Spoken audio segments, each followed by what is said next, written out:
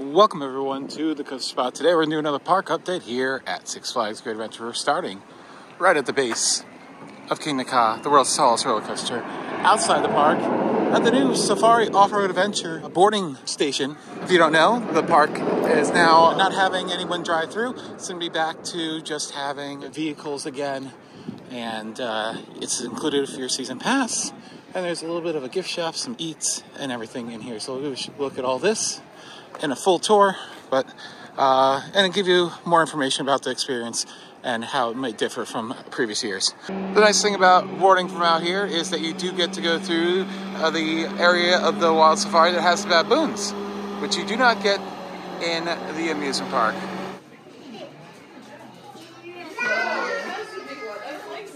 So here's a quick look at what the base camp looks like. You have a reptile exhibit over there. This is a huge queue for the trucks where you board over there. The new platform was built. Another exhibit there. You have the outfitters, gift shop, restrooms, and a small place to get some bites. And we'll take a look at what the construction progress is on the Savannah Sunset Resort. I think I got that name correctly. All right, so that's everything from over here. We actually didn't do it because the line looked to be at least 2 hours, maybe longer. They're not running that many trucks, unfortunately, right now.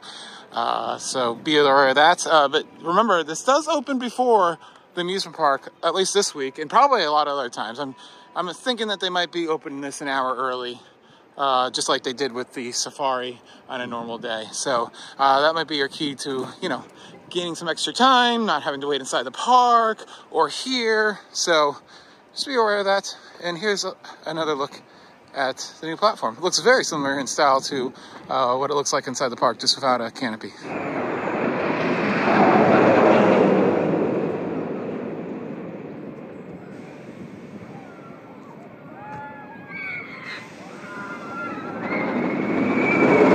You exit directly into the parking lot, just like you used to back in the day. Before, with the Safari drive-thru adventure, you go right into the parking booth. We have to exit again to get to preferred parking. All right, let's go inside the park. Lots of operational changes. Superman is testing? Ooh, maybe they went back on their Memorial Day thing. Interesting. All right, inside the park, our soldiers are gone.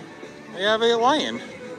Not sure if this is historical or not, if it's something that they've had before and they just decided to put it here. The base is very weird because it looks like a bench. Like I should be sitting on that bench right now, doesn't it? Yeah. Yeah. He's very basic looking, so I feel like he's old because this wouldn't fly today as far as the complexity of it, and I don't think it fits at all. I think if this is historic, this is not the place to have it. All right, I took way too much of a deep dive into this, but he dates back to 1979, so just 5 years after the park opened. It was located in the Garden Marvels Chip Shot Miniature Golf, which is located pretty much where Daredevil Dive is today. That operated until 1986, and then in 1991, another miniature golf course was built called Adventure Golf right next to the Yum Yum Cafe, where that nice grassy area is today, and that operated until 1994. After that, it was located into the Safari Exploration Station, the exit of the Safari where we just showed you what it is now, just been transformed into the Outpost.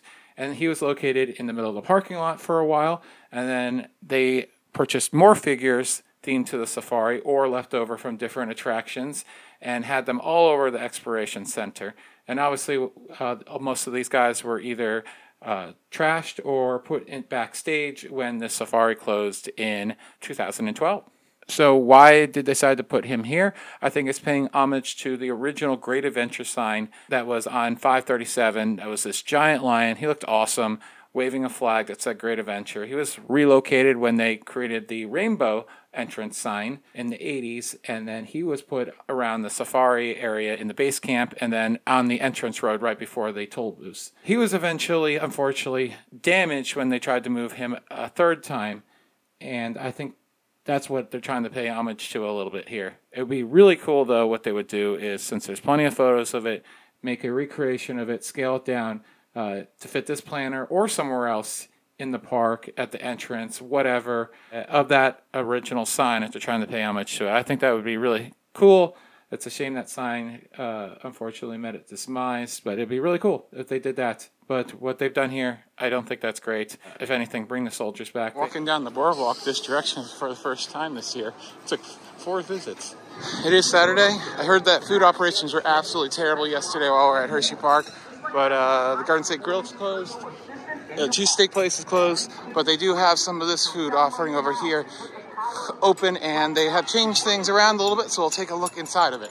Inside the boardwalk food court, have a little bit of different menu for chicken wings. They've changed inside here, a lot less seating actually, or the same at the same time. They got rid of the chopsticks there. They have that nice silhouette there of the entire park. That's cool. And then they have a bar here where you can get snacks. As you saw going into the parking lot that Superman was testing, it's open. The walls have been pushed back. This whole area was non-accessible the last 2 weeks. As you can see, the walls are still up, blocking off Green Lantern, but this must have been a last-minute change because they were dedicated to not open this to Memorial Day. Obviously, this is just happening today, so we don't know if this is going to be all the time, during the week, temporarily for spring break. Regardless, it's ready. And the parrots are still sitting sad. Get rid of them. We don't need ugly eyesores that are closed. Or put the money in and refurbish it and open it as something different or better. That would be so cool, right? Yeah. Put some stand-up cages on it like Knott's had it. No, that's just crazy. That's never happening. And the Superman logo, it needs some help. It needs to be replaced. They are working on the Green Lantern one right now, though, so hopefully they'll take their attention to this one as well. I said this last year, but it's so weird how that one section of track, which always got painted, but I feel like it got painted with some low-quality paints, already faded so much more than the rest of it. And of course, it's at the tallest point of the ride. I think they just might have just opened because there is no line with one train. The park is not crowded, but it's not this dead. Very weird, very odd. I feel like all the signs are still saying opening Memorial Day weekend and people are staying away from it. All right, Superman with Superman. Fun ride. What'd you think of it compared to Tatsu? Snack size, punch a loop. Snack size? Not even, it's more like bite size. So yeah, nice to see it's open. Completely unexpected, obviously, from what they had previously put on the maps and everything. Also to note, there are 3 dumpsters over there. They definitely contain a haunted house worth of stuff. Not sure which one it is. Logic would think it'd be Conjuring since it's right there, but it could have been the mansion or Fears. I really hope it's Fears or the mansion because those are so old and tired at this point. But regardless, it looks like one of the houses has been torn apart. Not confirmed, it just looks like it. There you go. And of course you have those new photos as well.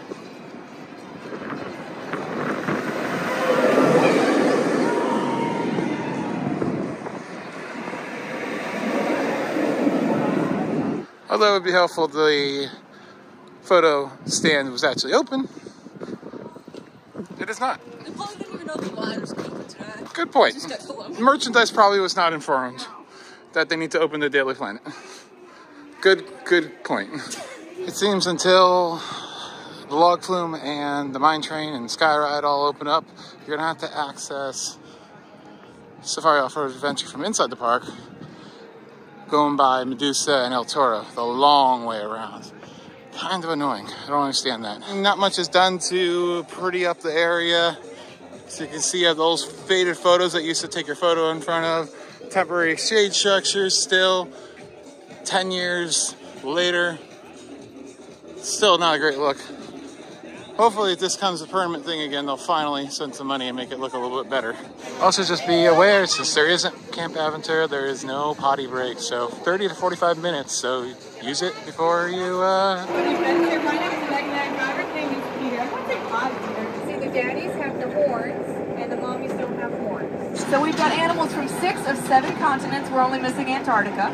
So we don't have penguins here, who is actually using it to throw some dirt on herself. There's over 100,000 mussels in their trunks. They can actually pick up something as small as a dime. Zebras. This is the grand zebra. They're called a dazzle. Look at those kitties. Aren't they beautiful? As lions age, their main targets. Oh, listen out, like it here. We're getting ready for dinner, so they're calling. Ooh. Okay, hungry. You have to stay there until it's safe, but they normally prefer to be on the ground. All right, we just got done with Safari Off-Road Adventure for the first time. I mean, we did it 2 years ago, but that was a little different. And it was like a warden that was doing the tour, so Yeah. it was that was really good though. that was different. But she was so knowledgeable. And then a few years back, there was an old man who would do it Yeah. that I would always love to get. Oh, It was, awesome. you know who I'm talking about, if you know. No, but okay. Looking at the log flume, the renovation on this is way more extensive than I realized. Pretty much the trough is gone. Pretty much from the lifts all the way down to right here. They redid these sections a few years ago. I remember that. Wow, this is really extensive how much is gone. I think there's more gone than there was a week ago. They just gotta go out for Memorial Day. You got a month and a half. Phew. A little bit more, but I know. No way. I think No, they were they saying said summer. summer. They were saying summer. it says like, why is this not on Memorial Day? Yeah, there is no way this much missing. Oh my god, they were doing the whole thing. Yeah, dang. I'm really happy though with this. This is really great to see though. Maybe they had to, and they kept putting in problems. So like, let's just redo it. Yeah. And Best of the West, like stuff is on in there. We thought we smelled something. But we can see a bunch of TVs. Maybe it's a lounge right now. Well, no, maybe they're cooking stuff for other places. Oh, okay. But wow, dang. It's like really apart. So it definitely needed a lot of work. Can I say a bad joke that's too soon? No, a boat didn't hit it. Jesus. Here's a closer look up. Look, they have one section right there. Oddly enough. Of course, with the Skyride closed, United will get a good look at it. If it had been open, we would have been able to see everything. But yeah, it looks like it's completely there. I think spillway number 1, where all the water collects, is there, and spillway number 2, where all the water collects right before the drop, is there. And then the spine is completely gone after spillway number 2, which is crazy. I wonder who's making it. I think a lot of the fiberglass work, they have enough people that are actually. I think they've been doing it mostly themselves, but a project this big, I feel like they've had to bring somebody in. This is a lot of work, and they're saying summer. Yeah, it's gonna be a while. This is crazy. Pretty sure we're not going to go much further, but since this is not blocked off, we figured we'd just take a peek inside of what Best of the West is turning out to be. Looks like he has these bar top tables. That's fun. And then inside of it, oh, looks like they're going to have a bar area now. No, it's closed. So here's a look inside of it. Looks like it used to. I'm going to say something. I think Mine Train is ready to go. I think it's budgetary. And with what we just saw with Superman, somehow I would not be surprised if tomorrow this opened. I would not be so shocked, would you? Well, do they have it blocked off for some reason? Because there's something else open past this area. Yeah, but you have Medusa open and you have this. Yeah, I don't know why. There's nothing. Well, it normally isn't open this time of year. There's nothing except for those people who are not supposed to be there. So it's weird. All right, well, Off-Road Adventure is back. Same opinion I had before. I like driving through it because I kind of like being able to focus on the areas that I like more. But it was really nice to have the narration and a really good driver. So, you know, it is what it is. Just be aware, though, early season, they don't run very many vehicles, so you're going to be waiting a very long time, whether it's from inside or outside the park. And it does seem like, for the time being, you're not going to get the monkeys or the North American plains, which usually has the bisons. We were able to see them in the beginning of our venture here, but just briefly, you didn't go by them, you kind of went past them. And then, so yeah, you'll get that bonus if you take it from outside the park. But I guess it's glad it's back, you know. They built this. It is kind of a nice station and everything. I wish they would spruce up the queue line and the area and everything, but I think they're working on it. I'm hoping for good things later on. You could add some TVs to the queue line and talk about the new resort that's coming. They do have the TVs, but they weren't doing anything with them. No, but Yeah. It's like an info ad. Oh yeah. They do have, yeah. So, and Savannah, Sunset Savannah looks great. If they lower the price, we will definitely make a video of it. But right now, it's cost prohibitive. They're going to have to. They're not going to sell for what they're charging. There's no way in hell people are going to pay $1,500 for that. Comment below if you're going. Yeah, I'd love to hear if you're thinking about going. And since we were already talking about the Savannah Sunset Resort and Spa, let's take a look at what has been done so far while we were on the tour. We will get great views of it. This is mostly the staging area right here, so not much to show you. But mostly they've been working on getting all those platforms up that are going to have the tent on top of them. There will be 20 of them. You can see three of them have been put in place already. These are the most basic ones. I believe that's up to 4 people, the cheapest ones. Not the cheapest ones, because these ones have a view of the safari. But you can see mostly they're just basically decks with the tents placed on top of them. Really cool to see all this construction, and there are definitely a lot of them. I love these ones over here on the other side. While you're not going to be able to really get the giraffes as much since they're all on the other side, I really love how they're basically on the side of the hill. That's really cool. So definitely moving along with it. It is reusing a lot of the infrastructure from Camp Aventura, the transportation, because you'll be able to go to the park and you have your own VIP tour and everything like that. And yeah, that's a quick look at it. We'll talk about it more in a few weeks. Wouldn't be a park update in early season without a video on Dream Street. They have started to paint this design in the middle, as I suspected. It's going to be patterned after the tents, and some of the bricks are in. And they have more entertainment on the walkways, including the stilt guy. And the first section of bricks have gone in. As you can see, this is all they sold so far, I think. But this might be section number 1, and I don't even think I'm in this one yet. Let's find Jeff's brick. All right, here is Jeff. You know Jeff, he's been in a lot of videos, especially the one yesterday. There it is. He did the In Loving Memory of Batman and the Chiller. Nice. Not much of an update for the Flash Vertical Velocity. Seems like they're encasing that power box that was there. You can see there it has now a little building. That's not really related to the construction of the actual coaster, just utility work surrounding it. Planning on doing a full construction update later this week. So that should come out either on Thursday or Friday, something like that. The giant wheel is looking absolutely gorgeous. It has been fully repainted. Oh my God, that slight off-white color. Ariel, look at it. It's not an eyesore anymore. Yeah. Like, it was moldy, rusty, disgusting looking. It's beautiful.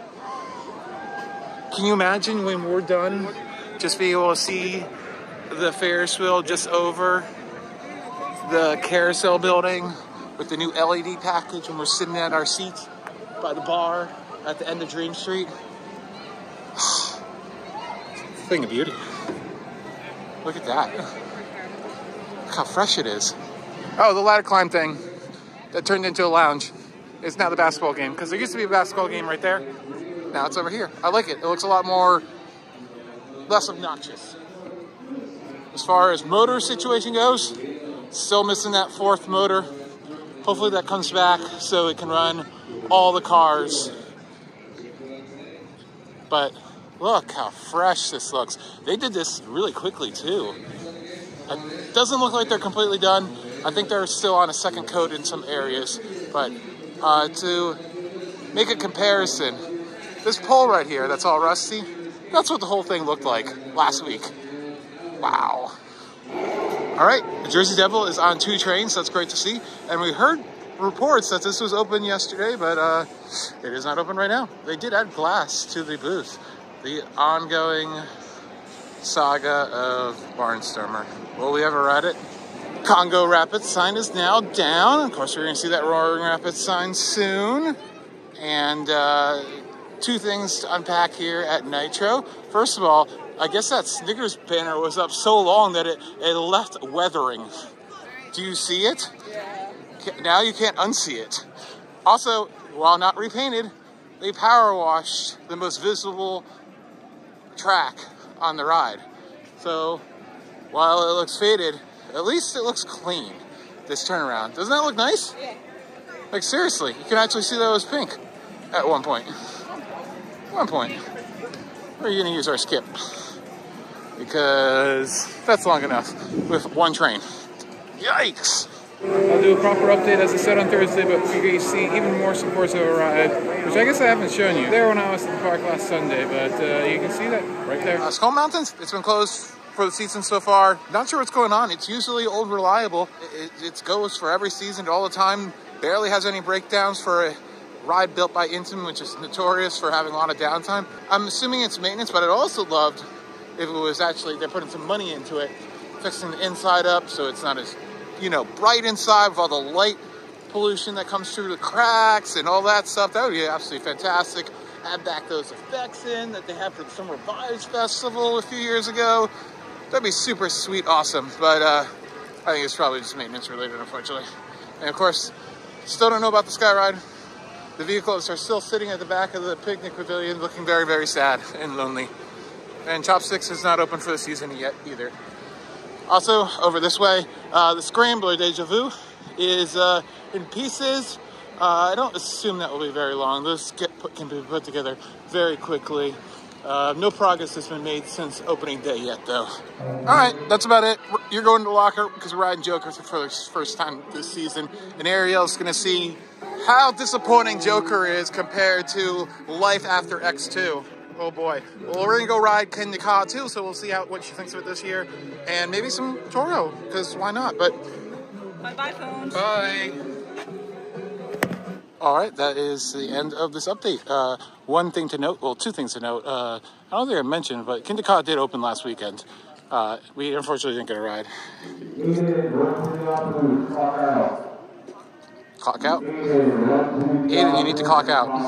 It's 8:15. Aiden needs to clock out. Bad operational change on Joker there, unfortunately. The dual station has been reduced to a single station. So they got rid of the second queue gates. Now there is a fence in front of what was the back station. So that effectively has half the capacity. I'm guessing it's something got to do with... Would you just clock out, dude? I'm guessing it has to be something with guests getting into areas that they weren't supposed to, and they had to do something. Hopefully, it is just a temporary solution, and they'll be able to come up with something more permanent and have the station back. And also, right now, they're running 4 trains. How long did we sit on the brake run for? Like 5 minutes. Like 5 minutes. They don't need to run more than 3, if that. I never thought this ride needed to run 5 anyways. Yeah. And now it really doesn't need to. And then we rode... You rode El Toro 5 times in a row. I'm proud of you. You love roller coasters, but you can't marathon very often. I have good days and bad days. Yeah. We'll be back for an update probably in a month or so. We've already noticed some other things that I didn't show you in the video, but yeah, we'll show you more than that. Really surprised to see Superman open. Great to see that Ka is open after just one weekend being closed. Ride-offs are not great still. You know, I don't know why they're running 1 train on Nitro and the other 2 are clearly available. I feel like they're trying to budget cut the heck out of things. You said ride ops. When I say ops, I mean like ops in general. No, nothing against the ride-offs. Ride-offs here are all great. Nitro dispatches were like 20, 30 seconds. Yeah, that it's 1 train. Nitro, if they were running 2 trains, they would have cleared the station. It would have been walk-on re-ride. So, there you go. Weird lion with the seat. I don't get it. Hopefully, I don't get this. So weird. All right, bye. See you later. Also, this might not seem like a big deal, final thoughts, but there are trash cans now in the middle of the parking lot. There have never been trash cans in the middle of the parking lot. They've always been at the edge of the parking lot. Hopefully this makes it so the parking lot's a little bit cleaner at night.